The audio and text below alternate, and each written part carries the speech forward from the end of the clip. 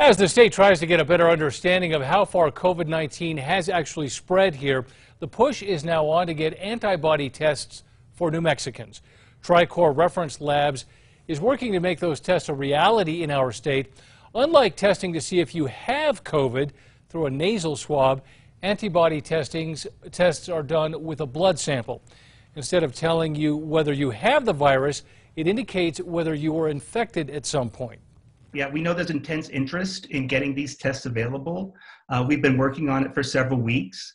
I am far more committed to making sure that we offer a test that's very reliable and very accurate than I am trying to meet someone's timeline. Dr. David Grenache with Tri-Core says the test will hopefully be available by early May. However, that could change depending on data they are collecting through their experiments working with a company called Diasorin.